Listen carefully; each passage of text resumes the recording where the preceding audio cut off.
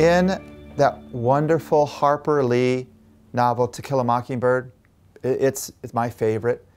There's also one of my favorite characters, Atticus Finch.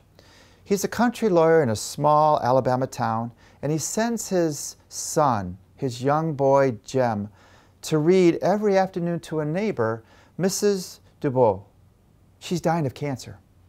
She's in horrible pain, but she refuses to take the morphine the doctor ordered because she wanted to die beholden to nothing and nobody, she says.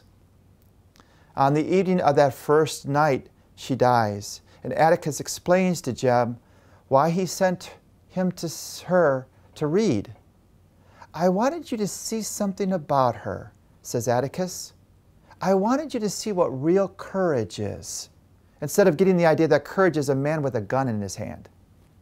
It's when you're licked before you start, but you begin anyway. It's when you're in pain, when you're in suffering and you keep going on. Now that's what real courage is." Mrs. Dubois was one of the most courageous and bravest person I ever knew. When we go looking for heroes, for bravery, for courage, and often we look in the wrong places.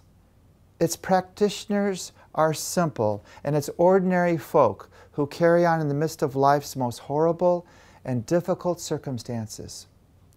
We have courageous people here at St. John Neumann, but we often don't see them.